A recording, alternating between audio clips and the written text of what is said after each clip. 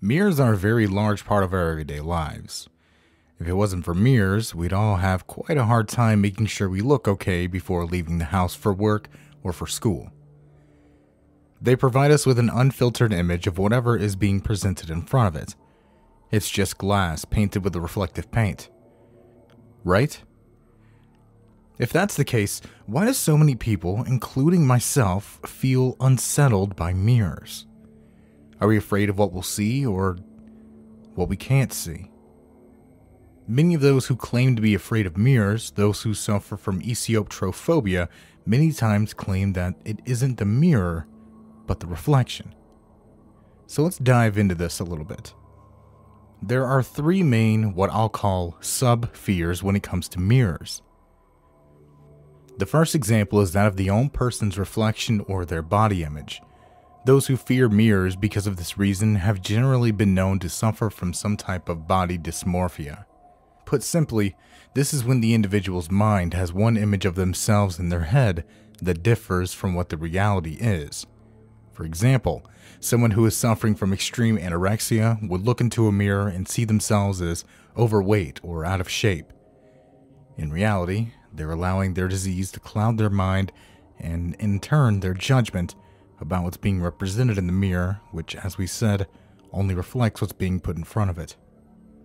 With that said, however, it is quite an extreme example. Others, like myself, if we're being honest, just have a hard time looking in the mirror because we're aware of how we look and we just don't want to look at it. Again, a mirror can only represent what is placed in front of it. This is why people who feel the fear in this sense will just go about avoiding them but don't mind having them around. This leads directly into our next sub-fear. If someone isn't afraid of what they'll see in the mirror, they may fear what the mirror projects back at them. They're more afraid of the reflection. In a sense, reflections are distortions of our own reality. Therefore, when something is placed in front of a mirror, it's effectively distorted. This would give an individual a feeling of incomprehension while staring at what is being presented. This particular sub-fear was, in a way, the plot behind the movie Mirrors. The opening scene of the film is a man running through a parking garage. When he makes it into a bathroom, he begins apologizing to the mirror and is crying, begging to be set free. The mirror breaks, and the man picks up a large shard of glass. When he looks up at the mirror, the reflection, which is now a being in and of itself, causes him to commit suicide. The rest of the movie has scenes very similar to this one and follows the protagonists as they try to cover up every reflective surface in their house. Another great example of fear through distortions is in the music video for Eminem's Not Afraid single. He sees his reflection in a car window and looks on concerned, as it isn't what he was expecting to see. Soon after that, there's a scene of him running through a maze of mirrors while suffering the same delusion. A fear of this kind could be attributed to some kind of dissociative disorder. Reflections of text are said to make individuals feel unsettled as well. Similar to what we've talked about with face distortion, backwards or distorted text can make someone feel misinformed and, in turn, cause them to feel lost. If you feel you fall into this category, then you may want to skip out what I'm about to talk about, but if not, keep listening. There is something you can do with a mirror. Some consider it a game, others consider it a way to get in contact with the other side or invite something in. In the middle of the night, head to your bathroom or any room with a large mirror. Turn off all the lights and light a candle or have a very low wattage bulb. The point is to have extremely dim lighting. Stand in front of the mirror and look directly into your reflection's eyes. In just a few moments, you'll notice your features morphing into something you can no longer recognize. My wife and I tried it some time ago, and I'll just say that both of us had trouble getting to bed later that night. Finally, we have the type of sub-fear that a majority would attribute this overall fear to: the paranormal. There are tons of creepy stories out there relating to mirrors, as well as many superstitions. On top of that, mirrors are common in some rituals as well. The belief that breaking a mirror led to 7 years of bad luck comes from the Romans. They believe life renewed every 7 years, and therefore breaking a mirror would shatter your soul. Luckily, there are supposed ways to keep the bad luck at bay. Slaves believed in grinding it into a fine dust or burying it would do the trick. This was so the mirror could no longer reflect anything. When it comes to rituals, mirrors can be used to view another realm or another person.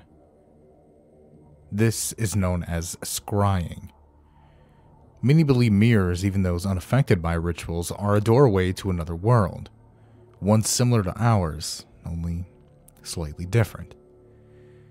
Some believe it's a portal to the spirit world, and ghosts are even legend to live inside of them. This is very prevalent in Jewish religion. When someone in a Jewish household passes away, the mirrors are covered up for a week so the soul of the deceased doesn't get trapped inside. Other cultures go as far as to cover them while they sleep so their soul doesn't find its way in. And then, of course, there's the legend of Bloody Mary. There have been many incarnations of the ritual and arguments raised of who Mary actually was. Some believe it was a model who was obsessed with her looks and was brutally murdered sometime in the 50s. Some believe it to be the ghost of an ancient witch who was known to kidnap small children and take them back to her cabin in the woods. Despite what story you've heard, there is an immense chance that you've heard someone claim that they've done the ritual themselves. Of course, there's no real way to prove this, so you have to go on their word alone. I'm no different. I personally am far too superstitious to try the ritual myself. However, I've heard 2 separate stories from close friends. The first one I heard was when I was in elementary school. My friend claimed her best friend, who was no longer around, did the ritual and came running out of the bathroom with large scratches on her face. Looking back, it was probably a bunch of hoopla. The other story, however, was a bit more scary. According to this friend, his dad was the one who did the ritual. The mirror he did the ritual was one that could be hung up on the wall, not in the bathroom. He claimed he saw Mary and immediately turned the lights on. From that day forward, he didn't think anything about it. A few years down the road, he has the mirror in his room and begins having terrible nightmares and episodes of sleep paralysis involving some type of black figure in the mirror. When he tells his mom, my friend's grandmother, she supposedly took the mirror outside and smashed it. From that day forward, he had no nightmares and no episodes of sleep paralysis. So let's finally answer the question posed by the title of this video. Why are mirrors creepy? Why do they creep us out? There isn't one answer, really. We've seen multiple examples here as to why. Mirrors are scary because they show us what they don't want us to see. They reflect whatever you put in front of them and force you to face the reality. On the other hand, though, maybe it's simply distorting your perception. In that case, mirrors would be scary because they're not showing you what is being put in front of them. Finally, we have the idea that there isn't just a reflection in there, but rather something that looks like us and could be us, just simply in a different form. Furthermore, there could be someone or something living inside of the mirror, something we have no control over as humans, something sinister. Then again, I'm sure it's nothing, right? So as I was writing this video, I passed the question off to you guys. Do you think mirrors are creepy? And I got a good amount of responses. A few I wanted to touch on here at the end of the video. Firstly, we have Lisa Bunny, who says, "Nope, I believe they're both inanimate and soulful. If they are needed for other entities to travel, I'm fine with that. I'm not superstitious at all. We all need to share our space at times." And I like the way you come at that, Lisa. I really do. Because I do believe I'm extremely superstitious, as I said in the video. And I believe that there could be something. I personally think mirrors could be used as a way to travel to other places or to have spirits travel to other places. So it's interesting to me how you think that they can be used that way, but it doesn't freak you out. I think that's really cool. Now, Stacy Devine brings up another really good point, something else that we brought up in the video. She says, I think they're pretty, apart from if someone passes away, then you have to have a home wake, then cover them up. So this goes into the Jewish belief that if someone passes away, you have to cover the mirrors for a week, so the soul does not get trapped inside. I didn't know that anyone in my audience would follow that belief, but I think it's really awesome that we have somebody who does. I think that's really interesting as well because, like I said, I personally believe that spirits can absolutely travel through mirrors and that they can be used as a portal in a way. So it's a really interesting concept. Now I want to talk about some of the people who said yes, they are afraid of mirrors, because while the vote was majority no, a lot of the comments were majority yes, which I think is interesting. Our first yes comes from Atomic X Squad. She says, at night, I feel like I'm going to see something behind me. Now, a lot of people brought this up, and most of that is probably from horror movies. You know, people, like, they close the medicine cabinet, and then there's someone standing behind them. Things like that would absolutely freak somebody out, and I can see where you're coming from. But you also have to think, the actual chances of that happening are extremely slim. If at all, you know what I mean? But I kind of get that fear as well. If I'm staring at a mirror for too long, I feel like something is going to appear in front of me or behind me. You know, it's a pretty strange feeling. And that leads directly into the next yes from Creepypasta Rob. And I actually agreed with him on this because he says, yes, but only at night, or if I stare into one for too long, as it seems unnatural. And that's exactly how I feel. I can look in the mirror for, you know, maybe 10, 15 seconds, but at a certain point, I get that feeling that I'm not looking at myself, but rather something else or someone else. It's a strange disconnect, and I feel like if I stare too long, whatever's on the other side of that mirror is going to become too real for me to comprehend, and something really bad is going to happen. I don't know, it's really weird. I don't think I'm afraid of mirrors, but I'm afraid of what is inside of them. Metal Bear makes up another really good point. Usually at night, she says she's afraid of the dark, and for some reason I feel like someone's staring at me from inside the glass. This I also totally understand. I think this is a combination of a fear of not the dark, but a fear of what's in the dark.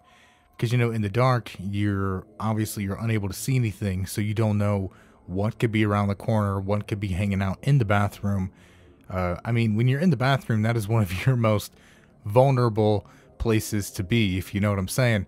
So, the idea that you're afraid of something that is inside the mirror that is looking out at you, I don't think it's that far-fetched. For the simple fact, as I said, you're extremely vulnerable when you're in the bathroom.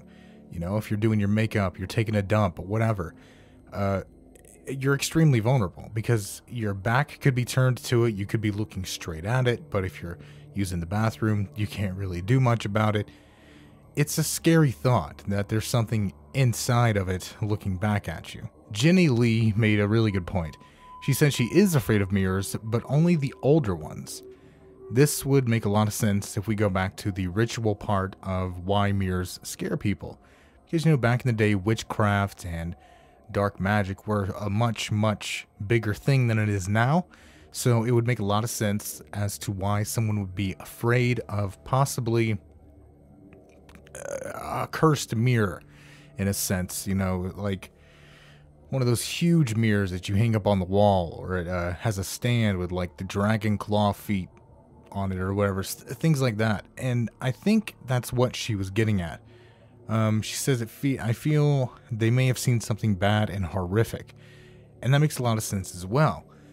Because if you've seen a lot of ghost hunting shows, you know you've heard people talk about residual hauntings. And a residual haunting is basically just being played on loop forever and ever and ever.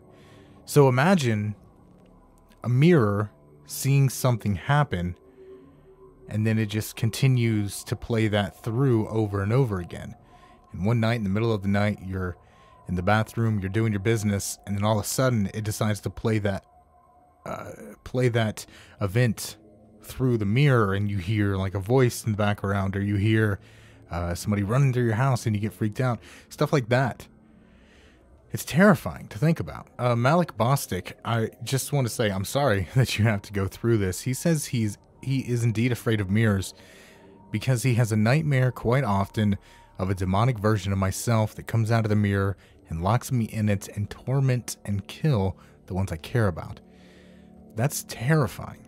And it goes into a lot of the beliefs about mirrors, that there is something in there on the other side, that when you're looking into a mirror, you're rather looking at something that is a replica of you, but different in some way, most of the time believed to be an evil version of you. So I can totally see where that nightmare is coming from, but I hope to God that you don't have to suffer through that any longer. Hopefully your mind will be nice to you from this point forward and be like, you know what, maybe we shouldn't portray mirrors in a horrible way in his dreams. I don't know.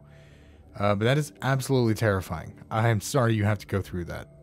Fernanda Mathers, she has a really creepy story to go along with why she believes, or not why she believes, but why she's afraid of mirrors. She says, when I shower sometimes, the mirror gets foggy. Baby footprints and sometimes words, but they're misspelled. I get literal goosebumps reading that comment. That is absolutely insanely terrifying. When I was younger, probably early teens, maybe mid-teens, I was at a friend's house taking a shower, and he came in there when I didn't know, and he wrote something on the mirror, and when I got out, I saw it, and I freaked out, and it was all, haha, funny, whatever, because I figured out he had done it.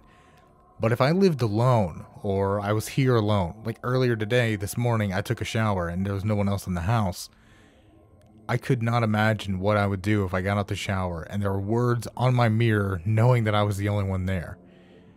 And baby footprints? What the hell? I mean, that kind of goes back to, I don't remember whose comment it was. It goes back to that belief that mirrors can capture tragic events. Maybe that mirror saw something happen to a child, and it's trying to portray it. Who knows? I also want to take this time to thank everyone who has recently bought me a coffee. If you have no idea what I'm talking about, you can go down to the top description in the video. You can go down, let me try that again. I also want to thank everyone who has recently bought me a coffee. If you have no idea what I'm talking about, check out the link in the top of the description, and it will take you to my Ko-Fi page. Ko-Fi is a donation service where you can buy me a coffee, which is a $3 donation. It really helps out, and you get your name shouted out. It really helps out, and you get your name shouted out at the end of a video. So here we go. Here are the most recent coffees that you guys have bought me. First, we have Michelle, who bought me $12 worth of coffees.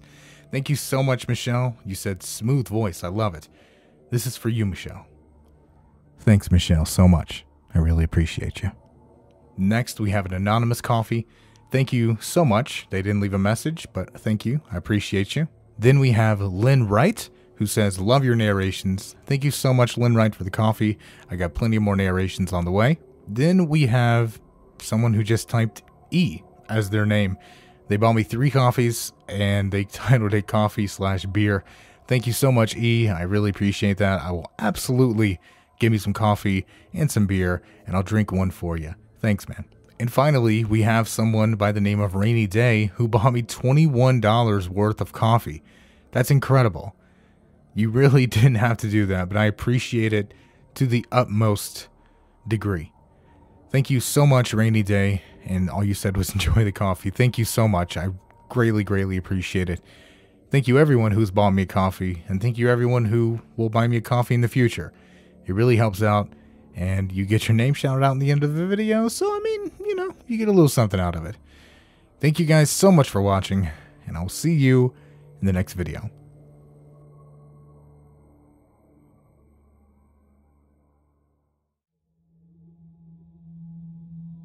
I hope you all enjoyed the video.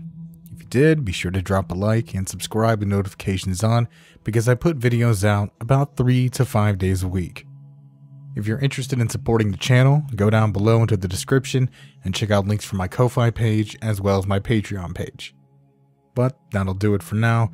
Thank you guys so much for watching. Be sure to stay strange, stay safe, and good night.